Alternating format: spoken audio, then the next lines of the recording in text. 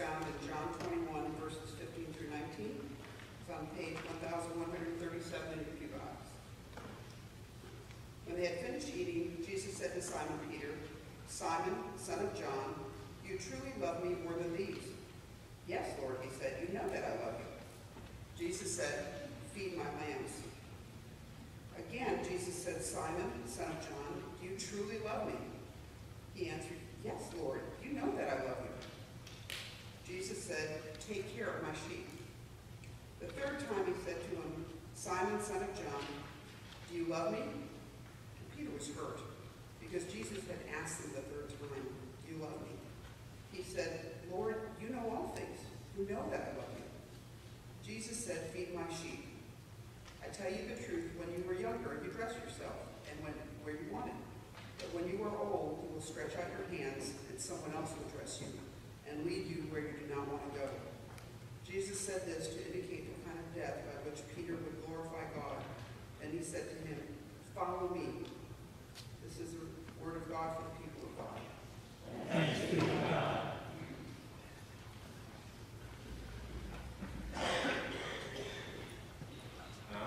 Good. You hear me? Good. There we go. Well, I was so excited. It's great to see you before. Thank you. Thank you, Donna, Glenn, wherever you want, Glenn. Anyway, Glenn, and Pastor Joe, and Dr. Adams, and the choir. Absolutely. And thank you, Michael and Patty, for your moment here. That was touching. Wow. Whew. Anyway, but I was so excited to come in this morning. I rolled down my windows to the car, let the wind blow through my hair. I knew I'd get a better response second service anyway.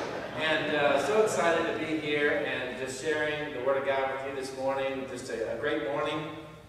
I was a little concerned that I got an email from Tom Rayner, not specifically just to me, but in general, just talking about low attendance Sundays. And I'm so appreciative to see some people took my hint last Sunday and returned. We do this every Sunday. And so a couple of things on his list. I won't go over all of it. But one of the things was low attendance Sundays when the head pastor doesn't preach. Okay, check. This is Sunday. Low attendance Sunday, you know, it was interesting. It said low attendance Sunday in summer. And we're not there yet. Low attendance Sunday when, of course, the Sunday after Easter. Check. So anyway, here we are. So it's so great to see so many of you here this morning. I was worried that literally and figuratively I would have to be preaching to the choir. So thankfully, anyway. So now you're out there. All right. Well, if you haven't already, please open your Bibles to John chapter 21. Let me pose a question to you for you to consider and contemplate during our time together. Who or what do you follow? Of course, this week, you know, I don't know, Friday was the opening of the Avenger movie. So I don't know, ask a show of hands in this audience that may have gone to it. But, of course, this was a huge, momentous weekend. I remember watching television, and there was interviews of teenagers, young adults who were saying, I've waited all week, I've waited all month, you know, I've waited in the theater for 3 days, 4 days, just for it to come out and to see it. And I even remember an interview of one young man that said, I've waited my whole life just for this movie. And okay, now that was a lot extreme. But you see, obviously, there's a big segment of our country and our world that obviously follows the Avenger series. Sorry for those who may have offended. Very seriously. Now, of course, the Sunday school answer is, you know, I follow Jesus, and I get a kick out of it. You know, not every Sunday school answer is Jesus. The story of one Sunday school teacher told me she was teaching second graders, and she said, who baptized Jesus in the Jordan River? And the little boy not paying attention says, Jesus! No, that was John. Who gave birth to Jesus? Little girl twisting her hair was, Jesus! That was Mary. Anyway, so the Sunday school answer to every question is not Jesus. But the context of this story that we're looking at today is the Sea of Galilee. And we are at post-resurrection time, and Jesus is making his third appearance to his disciples. Our specific text is explicitly linked to the preceding scene where Jesus sees some of the disciples have been fishing all night with no success. So we'll go to, back up a little bit in John 21, chapter 2. Simon Peter and Thomas, called Didymus, and Nathanael of Cana in Galilee, and the sons of Zebedee, and 2 others of his disciples were together. Simon Peter said to them, I am going fishing. They said to him, we will also come with you. They went out and got into the boat, and that night they caught nothing. Zip. 0 zilch. That was my addition. But when the day was now breaking, Jesus stood on the beach. Yet the disciples did not know that it was Jesus. So Jesus said to them, friends or children, you do not have any fish, do you? They answered him, no. Okay, let's look at the scene here where Sea of Galilee, and I can just imagine these disciples all night. It even says in the text that Peter stripped down to the waist, took his shirt off. They were working so hard, kind of get their minds, it's been an intense time for them. Of course, after the death, burial, the crucifixion and resurrection of their rabbi, their follower, the Savior. And so they just went out to go fishing. And so they're out there and fish all night, hard. Nothing. Get nothing. And then here's someone on the shore. They don't know it's Jesus. Someone yells at them, hey, try the other side. Try the other side. Well, I'm sorry. If I was in the boat, I'd be like, duh. I mean, yeah, we've been here all night. So here's the guy giving advice from the shore. But yes, they do. They throw the net off the boat on the other side, and it fills up. And what do we read? Then John said to Peter, it is the Lord. Next thing you know, Peter puts his shirt on again, thank you, Peter, and leaps into the water. Oh, Peter.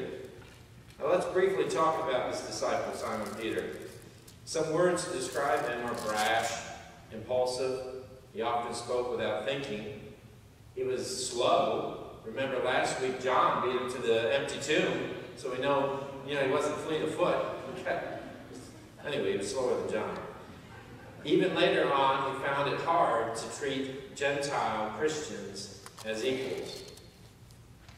He and Thomas, doubting Thomas as we would come to know him, remind me of a story I once heard.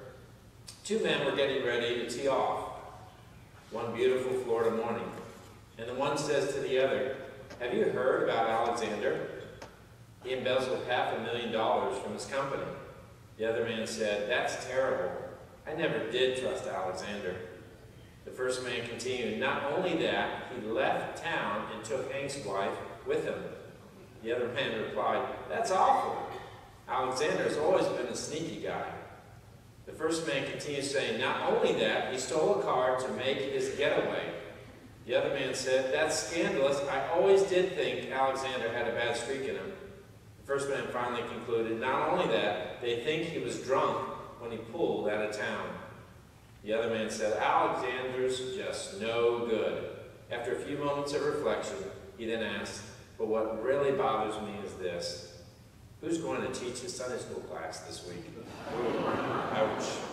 Integrity requires an ongoing supply of character and a steady flow of trustworthiness. Simon Peter struggled with these issues of integrity and trustworthiness in his life. In the text of Scripture we are looking at today, we see a disciple that has an integrity issue. The fishermen, disciples of Jesus, had just finished breakfast and were reclining after a full meal. You just see them. They're on the beach. They've had a big meal. In verse 11, it even says they caught 153 fish. Now, I'm not sure they were eating all 153. That was a big task. But we know they had a full meal. They had a big breakfast. So they were relaxed. They were engaged around a fire. When Jesus engages Simon Peter, son of John, with these questions, do you love me? And he asked that 3 times. The first question he adds, more than these, referring to the other disciples here. This, interestingly enough, equaled the same number of times just days before that Peter had denied Christ. Remember that back in John 13? Jesus himself predicted that Peter would deny him. And then in verse 18, we see 17 and 25 to 27. Now he does it one after the other, and then the third time, the rooster crows, and he was convicted. He knew it. Ooh. In the original Greek, Jesus uses two different forms of to love here. Agape and phileo. Agape in questions 1 and 2, and phileo in the third question. And all of Peter's replies are the same. They're all the same phileo term. Now, as a refresher, agape, also the same Greek word, found in one of the most famous verses in the Bible, John 3:16, is best translated as divine love, and usually carries the connotation of will or purpose, as well as that of affection. Phileo, on the other hand, implies an affinity, a friendship, or fondness for someone else. Hence where we get our city of Philadelphia, the city of brotherly love. And Rocky, too. But anyway. Both words represent a high aspect of love. Both were used of God and of humans in the book of John. Ken Baker writes on this exchange between Jesus and Peter, a good case can be made for a difference in Jesus' emphasis. There was less doubt concerning Peter's attachment to Jesus than there was concerning his will to love at all costs. And the change of term in Jesus' third question makes his probing of Peter even deeper. Peter's affirmative answer to each question is substantially the same. The verb translated know, used in the first two responses, is a word that implies the intellectual knowledge of a fact. In his third reply, however, Peter strengthened his statement by a word that denotes knowledge gained through experience. Jesus' commands to Peter also contain fine distinctions. His first one, feed or pasture my lambs, found in verse 15. Secondly, he commands Peter, take care of, shepherd my sheep, in verse 16. And thirdly, feed, pasture my sheep, verse 17. Now the first and third imply just taking care, just taking sheep to pasture. But the second implies the total guardianship a shepherd exercises over his sheep. Now don't think that these injunctions give only Peter the sole responsibility for oversight over Christ's followers. According to 1 Peter chapter 5, verse 2, all spiritually mature disciples are called to be shepherds to one extent or another. This challenge to Peter specifically demanded a total renewal of his loyalty and reaffirmed his responsibilities. It can also be said that the reason for this narrative was for the Lord to reinforce that he still loved Peter and had not cast him out. Jesus' words in verses 18 and 19 to Peter predicted his future career. Peter would have a new responsibility, a new danger, and a violent death. Jesus even placed Peter in a category with himself when he said, by what kind of death he would glorify God, a life spent for God and ultimately sacrificed to glorify God. Then his command, follow me, which literally means keep on following me.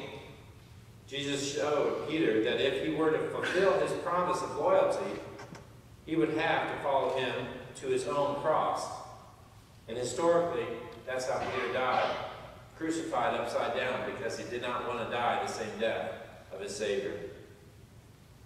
Jesus' first words to Simon Peter were, come follow me, found in Mark chapter 1, verse 17. And his last words to him, recorded in Scripture, were, you must follow me, in John 21:22. Now I heard it said, when Jesus chose his followers, he wasn't looking for models. He was looking for real people like you and me. He chose people who could be changed by his love, and then sent them out to communicate that his acceptance was available to everyone. To everyone. Yes, even to those who often fail. We may wonder what Jesus sees in us when he calls you and I to follow him. But we know from his word that Jesus accepted Peter in spite of his faults and failures, and Peter went on to do great things for God. Are you and I willing to keep following Jesus even when we fail? I pray we respond like Peter in his third response, yes, Lord. Lord, you know all things. You know that I love you. So 3 expectations or takeaways from this text when you really start, when you dedicate your life to Christ and following him. First, expect some changes to come into your life, characteristics or habits, etc. to change. We sing the hymn, just as I am, but after you come to Christ and Jesus and start following him, and are born again and follow him, not the ways of the world anymore, you better not continue staying just as you are. You ought to start conforming to the image of Christ. Secondly, expect to wonder, question, or even doubt how we are unworthy of God's grace. I read again recently the story of Billy Graham and his tree stump prayer in the late 1940s when he overcame doubt. This is Beverly Atkins here. Then he went on to hold the 1949 Los Angeles Crusade. It was originally scheduled to only last 3 weeks, but it went on for 8. Eventually, he went on to preach the gospel to more people around the world than anyone ever lived. Yes, Billy Graham even doubted, but God saw him through it, and his faith was strengthened all the more through God's word, and he did amazing things. Finally, expect your circle of friends and family to either get tighter or break away. The other disciples would have known of Peter's denial, but Jesus, speaking these words to Peter, in a way reinstated him among the group. Finally, I want to share an email I received from my friend overseas, and it goes like this. Yesterday, I sat with my Afghan friend for a long time. He started professing faith in Christ last summer. His dad has found out and is demanding that he return to Kabul immediately. It was, excuse me, it has been hard. It has been a hard month for him. We talked about him honoring his parents and a possible path forward. We prayed and asked God to help. This young man asked me, if my dad rejects my plan and insists I come home, what do I do? My friend responded, I think God would want you to honor your father. The young man quietly said, I will need to pray about that. And then he said quietly, I am ready to die.